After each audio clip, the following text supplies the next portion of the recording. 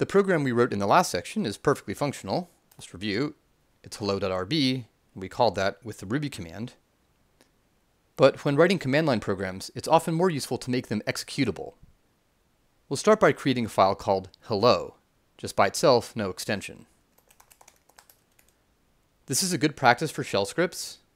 Putting on an extension exposes unnecessarily the implementation language and gives you less flexibility going forward if you want to, say, rewrite it in a different language.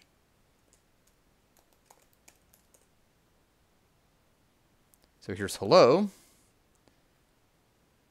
The code is going to be exactly the same as put as hello world. In fact, let's just copy it.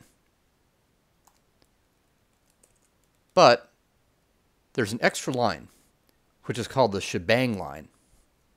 This hash symbol, I think it stands for shell here, and then the exclamation point is often pronounced bang, shebang. Now, for some languages, you actually have to put in the full path to the program used to run it. So for example, here,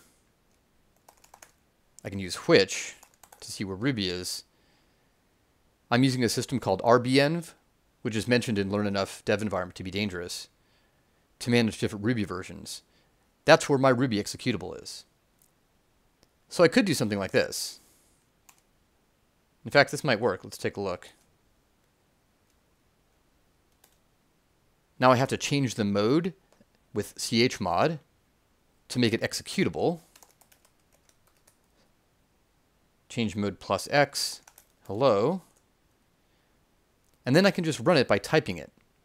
Now for commands like Ruby or standard Unix commands like ls or mv or cp, those are on what's called the path, which is especially discussed in Learn Enough Text Editor to be dangerous. In this case, this hello program is not on the path, so I have to tell my system where it is, relative to the current directory, which is dot. It's in ./hello. So that did not work. It doesn't like this. In fact, maybe something about the RBEnv doesn't work. But in any case, this is not what you want to do. There's a tricky Ruby solution to this problem. You can do user bin env. USR bin env, I believe for environment, and then Ruby. User bin env Ruby. Aha, there we go. So this finds the Ruby program in a way that doesn't require hard coding the full path to the program. By the way, you may have noticed that the syntax isn't highlighted here the way it was over here. We could change this by hand, like this. We can go down here and choose Ruby, like that. But usually what I do is just close it and reopen it. It worked this time because in this case, Adam sees the shebang line and infers that this is a Ruby program. It's pretty cool. All right, let's check out the Cloud IDE. Here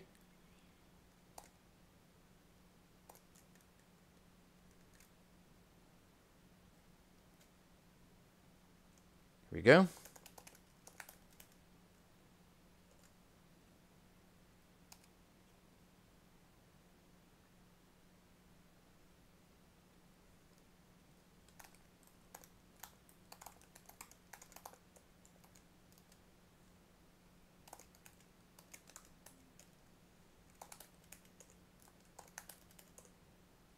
And there we go. Even down to getting syntax highlighting after closing it and opening it up again. So you can see that the Cloud IDE really does have everything you need, including a highly capable editor that does this sort of syntax highlighting.